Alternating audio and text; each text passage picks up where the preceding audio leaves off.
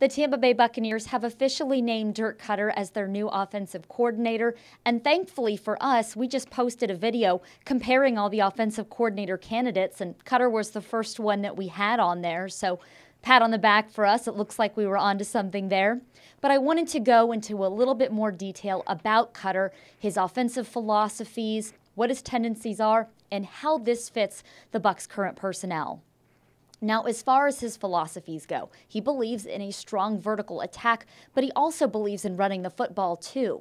We didn't see a ton of that in Atlanta post-Michael Turner days, but they're certainly willing to do that, and we saw that back when he was the offensive coordinator in Jacksonville. It just so happened that between the offensive line woes that they had in Atlanta and the fact that they didn't really see much out of Steven Jackson or Kiz Rogers, that they weren't able to do it quite the same way. And then, of course, you had such a strong group of receivers. That's why we saw a little bit more of a vertical attack out of them. Now, as far as tendencies goes, you're going to see a lot of different things from him. He's got a lot of variety in his offense, and again, he matches it well to the personnel. But you're going to see a lot of shifting pre-snap, and they do run some no-huddle occasionally to change up the pace just a little bit. And you are going to see a lot of screen passes too, which that's another thing. A lot of people talk about his concept now, which you'll hear a lot more in the coming days, for verticals. That doesn't mean that this is just a vertical passing game. And in fact, if you ask Koetter, he'll tell you it's more of a horizontal attack, because the idea here is to stretch the defense in all sorts of ways. And if you watch the tape, you'll notice they're stretching you vertically. They're stretching you horizontally. And the big idea here is to put a lot of strain on those DBs, especially the safeties. And to me, that's what makes the system so difficult to defend, is what it's asking the safeties to do. And speaking of DBs, these wide receivers here, I think this system's going to make it a lot easier to do a lot of those back shoulder fades that work so well with having those two big targets on the outside. And this system also gives a lot more responsibilities on the receivers, because it's kind of up to them to make some of these adjustments based on the way these DBs are defending them. So depending on cornerback leverage, they could break inside or they could break outside. So it's up to the receivers actually to make some of these post-snap reads. Now, I had mentioned four verticals. They don't have to line up evenly on each side, and you'll actually see that in some of his play calling. You'll see three receivers lining up over here, and you'll see one over here. That's perfectly fine in his system. Now, as far as personnel goes, my one concern here, my one big concern aside from quarterback, is the offensive line.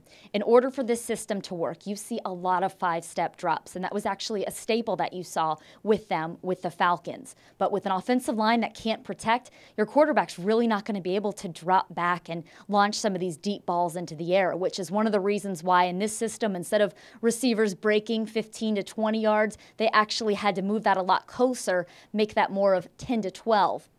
So protection is going to be key, and we didn't see that this past year with the Falcons.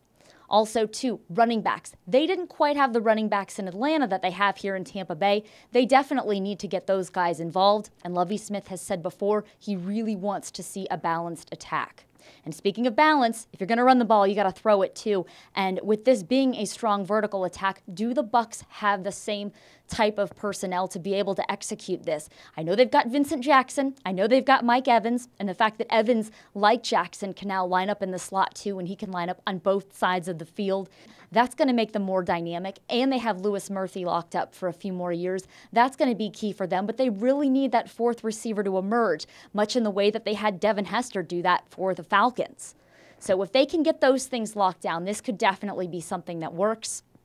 And one thing I will continue to emphasize, and what's really impressed me the most with Koetter, is the fact that he is able to adjust his scheme based on the personnel he's working with. Not every coordinator on both sides of the ball can actually do that.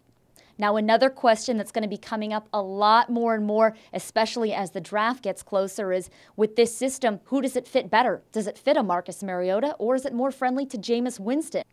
I'd have to say, based on the looks of things, and again, it's still very early on in the process, despite the fact that Koetter has some ties to the people at Oregon, this system favors a guy like Winston, who's that classic drop-back passer who still has some of that athleticism. It favors him a lot more. With Sports Talk Florida, I'm Jenna Lane.